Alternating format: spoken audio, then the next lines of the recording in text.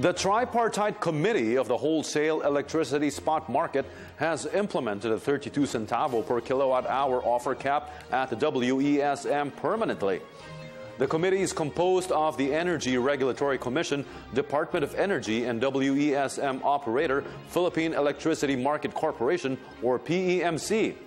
PEMC President Melinda Ocampo explained the term of the cap will depend whether it will be sufficient for the revenue of the investors. The market operator earlier tapped Power Wrangler as a consultant to review the 32 centavo per kilowatt-hour offer cap. The offer cap was implemented as a preemptive market mitigating measure after the WESM price spike that occurred from November to December 2013.